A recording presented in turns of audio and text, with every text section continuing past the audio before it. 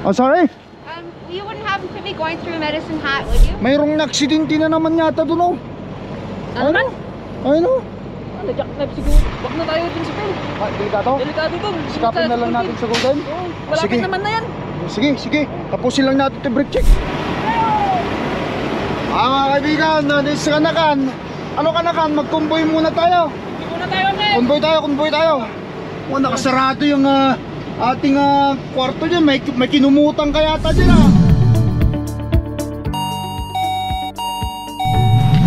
Ay mga kaibigan, magandang araw sa ating lahat. Ang current location natin dito tayo sa Flying J Calgary. At nandun si Kanakan. Ayun, magpapark lang yan. Magko-convoy kami at ako'y nagpapagasolina rin. Ayan. At maglilinis muna ako ng aking mga windshield at mga aking mga salamin. Sobrang lamig mga kaibigan. Hindi ako makatagal. Kami mukha ko. Malamig.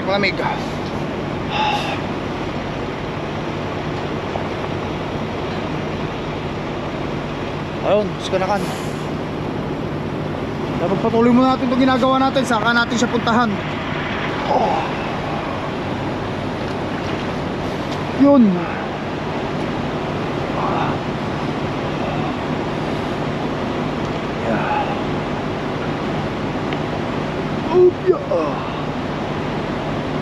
Malamig. Tsaka isa pa mga kaibigan, kailangan natin ayusin to at linisin lagi ang mga windshield natin. Kasi minsan to ang hirap Wow! Nagkukos ito ng for visibility, kaya kailangan natin ayusin yan. Kailangan natin laging yan, malinis.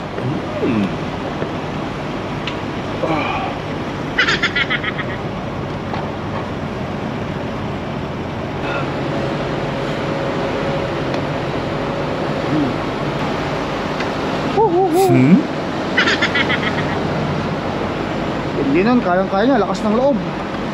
Wala siyang jacket. Ang sakit-sakit po naman sa tenga yung frostbite mga kaibigan. Sakit sa tenga.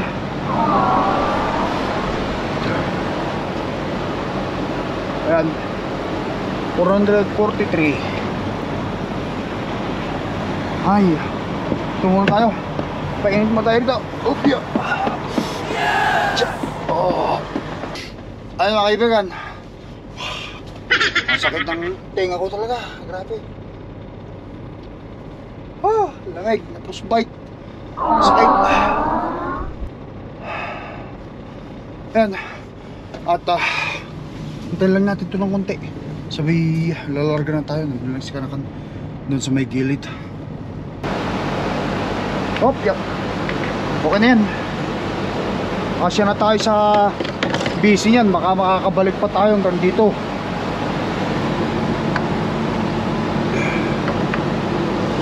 Ayan. Tapos kunin ko yung resibo, pump 28. Banti lang natin para yung mga iba makaano rin.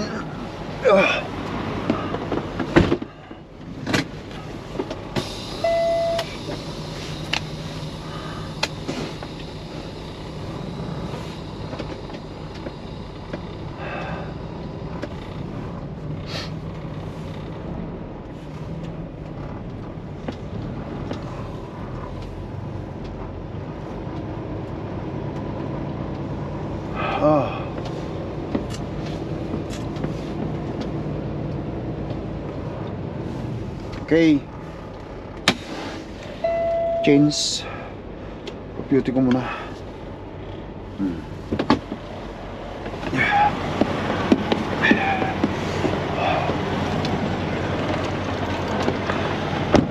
Tayo sa loob mga kaibigan, kunin natin yung papel, resibo. Lamig.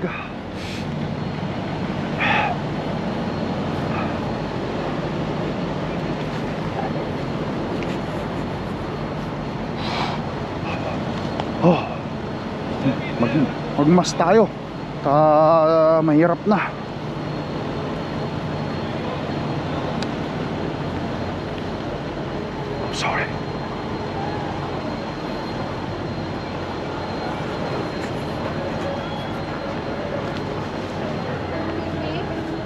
Oh, sorry? You wouldn't happen to be going through Medicine Hat, would you? No. Sorry. Oh, nung pakulo nun, mahirap na. Nagkikipag-usap sa mga ganyan. Kay COVID.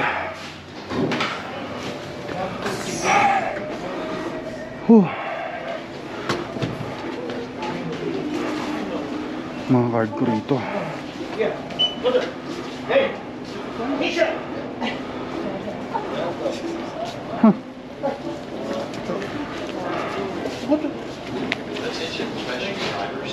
That's a nice dog. A cute one. Wow! Tayo lang natin guys. Pump 28 ay buddy. Can I get a receipt please? 28. 28? Yes.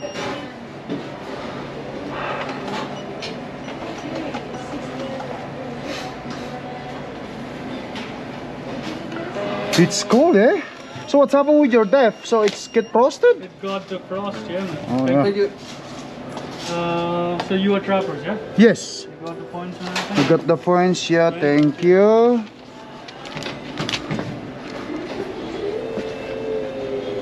Print all the receipts from mini store.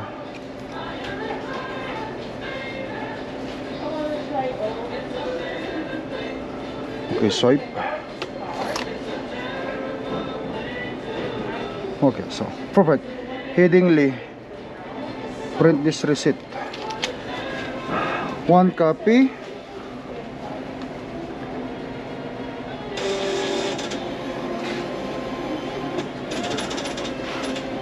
Kailangan to kasi hindi ako nakakuha doon nung sa Headingly.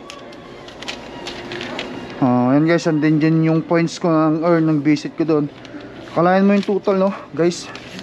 Total ng pagpapagas ko doon, total tender is 1,027.42 Canadian dollar. Dalawang tank yun, full tank na full tank. Tapos nagpakarga ulit ako rito ng ano, ng magkano yan? 768, kulang-kulang 800. So kulang-kulang $2,000 na yung na ano natin, na nagastos natin sa gasolina. Is ang biyahe natin or ang miles na gagawin natin is from Winnipeg hanggang Delta. Ang miles na yan is 1,400 or 1,500, kamo na lang 1,500 miles. 1,500.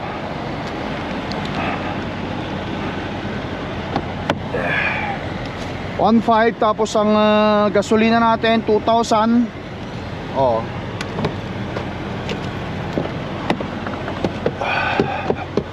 Pero syempre sa mga owner operator, iba rin ang bayad ng owner operator. Alright. Yan mga kaibigan. Ayan. At kung gusto nyong malaman kung magkano ang bayad, malamang sa panibago o sa ibang video na lang po natin yun tatalakayin. Yun. Ayan, si Kanakan. Tabihan lang natin.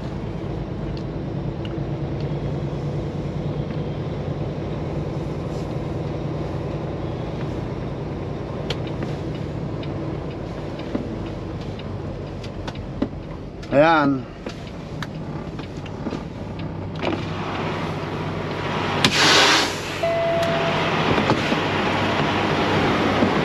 Anakan, convoy na tayo. Mga kaibigan, pasukin muna natin sa Kanakan. Mga kaibigan, natin sa Kanakan. Ano Kanakan, mag-convoy muna tayo. Hindi muna tayo, men! Convoy tayo. Oh, nakasarado yung ating kwarto dyan. May kinumutang kaya yata dyan Tapos ka lang kumain. Wala siyang kinumutan yung mga kaibigan nating ladies dyan. Baka mamaya mapanood nyo itong vlog namin ito, isipin nyo may kinukumutan si Kanakan. Wala pang kinukumutan dyan. Ano pa yan, available pa si Kanakan, ha? Available yan, wala. May nakakumot ba dyan? Wala. Son to be. Anong son to be? Ayan, Abangan natin, may son to be na si Kanakan. Gusto abangan ko yan, iba-vlog ko yan, kaya nakan. Ipamit mo sa akin na, no? Oo, angkin. Ipamit mo sa akin yung magiging girlfriend mo, ano? Sana meron. Sana mayroon. Magkakaroon yan. Ano, nagbigay ka na ba ng ETA? Hindi pa, anong itiin natin? Ilang oras dito hanggang doon sa, ano, sa Delta? Sabay naman tayo eh. Ilang oras ka pa? Lima na lang ako, ito kami. Apat at kalahati. Nagpunta pa ako doon sa yard eh. Tama. Hindi naman nagkakalayo. Kung itiin natin sa Delta, pag sabihin na natin. Oo. Sabi nga, nagay garmin. 12 AM, so mag-stop tayo. Walang stress na dito. Sabihin na natin, alas 7. Oo. Tulog din 10 hours. Oo. So, bukas, 12. Ganun din. Alas 12 ng... Alas 12 ng hapon. So mga -5 nga kasi diretsuan tayo. 7 oras pa. At sabihin mo ng mga alas 3 ng hapon, busy time. Busy time. O para hindi, ano kasi after pa tayo bundok eh. Oo, sige. Alas 3. Oo.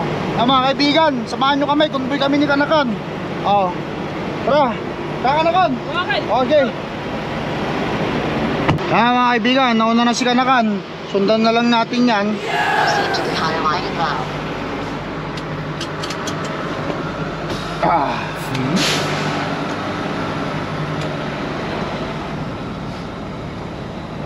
Meron pa tayo mga 976 km mula dito hanggang dun sa ating location na pupuntahan sa Delta.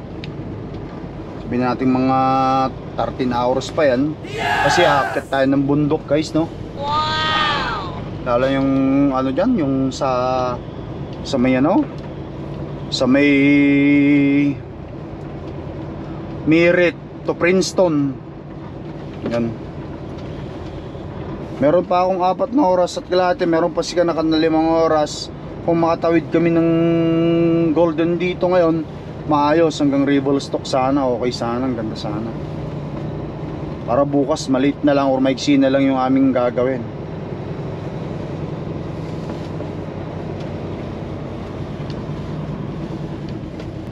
Yun.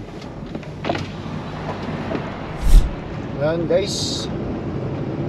Meron yatang na jackknife na kasamaan nating truck driver. Na jackknife nga. O nalaglag sa ditch. Guys, kita nyo ang ano no? Dito kaya dahan-dahan lang tayo. Si Kanakan nandyan, nakita ako sumusunod. Ayun, nagpa-plow. Kung bigyan tayo ng sign na mag-overtake tayo. Dahan lang.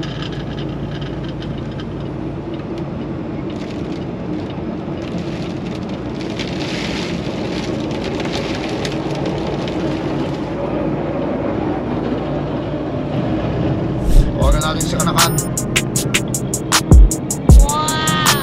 Speed warning. Hello?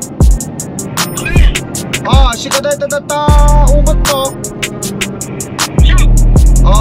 Nakita mo na dyan yung sign. Sabi niya yata open pa ba? Open pa? Open. Bukas pa no? Bukas pa. Doon na siguro tayo matulog sa doon na tayo siguro matulog sa Golden. Para mag 10 hours tayo. Pagkatapos maaga rin tayo magigising. Maaga pa. Makabalik tayo kung sakaling may reload tayo pabalik na ng kahit sa Kamloops sana. Makabalik tayo pabalik ng Winnipeg. No? Tama-tama yun.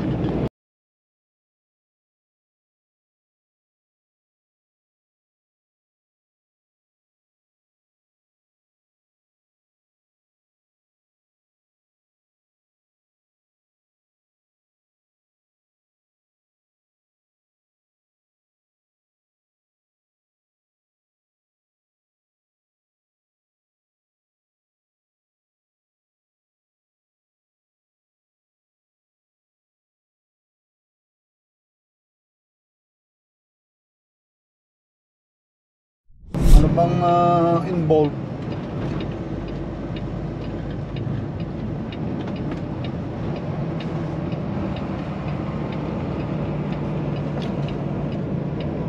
Ay, ina-trappers yata yun ah. Durog. Trappers yata yun. Alam ko na kan. Trappers yun! Trappers yun ah. Trappers. Trappers yun! Trappers yung aksidente na yun ah. Sino kaya yun? Sinalibutan nga ako eh. Kahit nga ako eh. Mga kaibigan, sama natin si Kanakan dito sa ano. Kaya nga kita ko napamura nga ako eh. Trappers nga Halos maniyak na ako eh. kaya nga nasunog yung ano. Grabe naman. Bakit ang nangyari doon? Yung ginawa ng driver?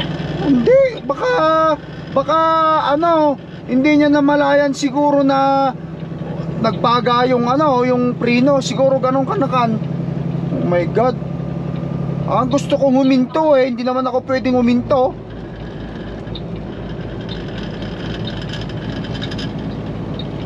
Kahinto naman dito sa gilid.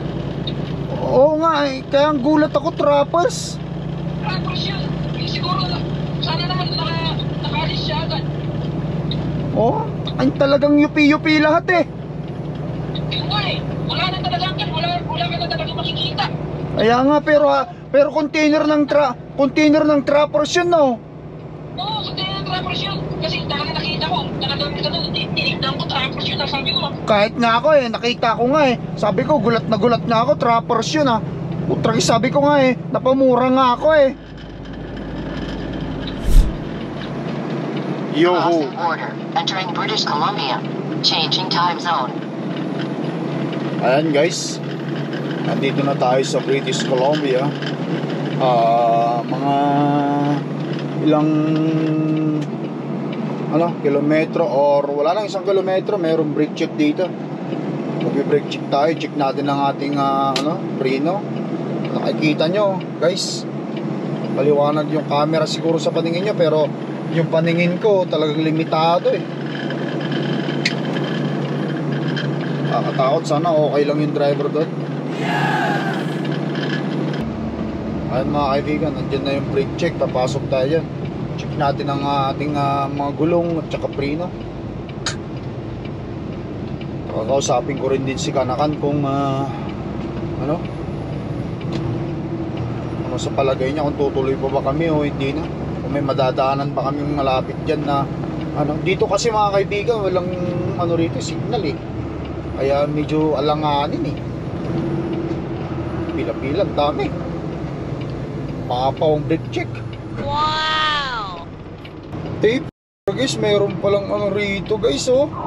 Kaya pala oh, ano nangyari na naman dito? Na jackknife yata to eh. Hindi siya nakapasok sa ano.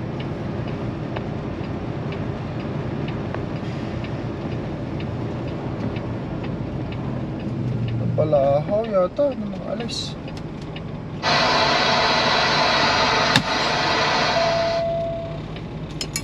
Samot-saring samot-saring berya mga kaibigan. Ano nakita? Tamo natin si Kanakan, puntan natin.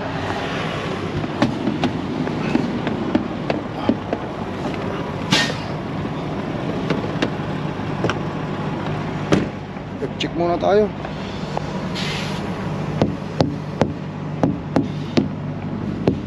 Ang tulas guys.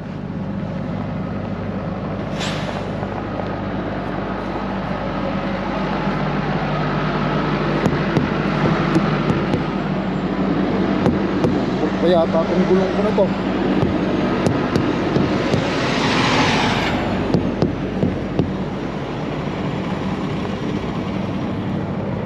Linisan natin to.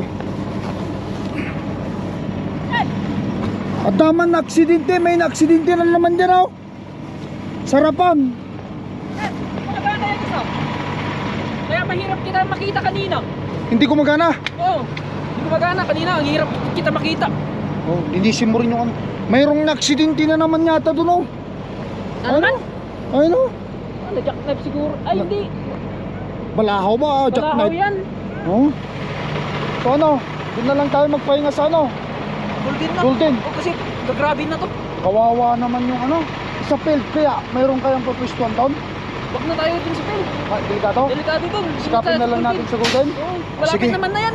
Sige, sige. Tapusin lang natin ito brake check. Yeah. Alright guys.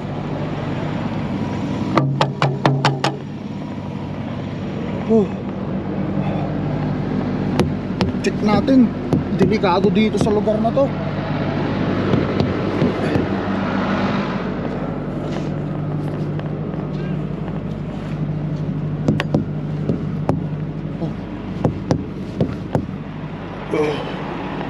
Temperature okay. Nangyari ko, napalahaw. Di makalis. Nag-jack yata, nag-jackknife.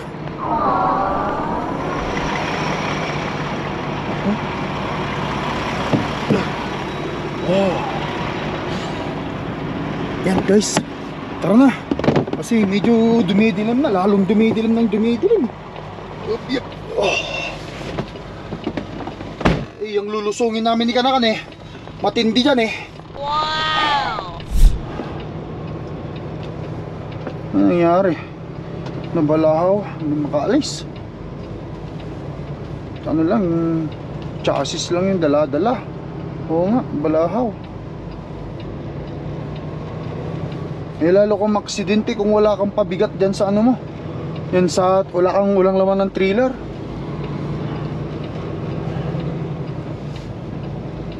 Ito.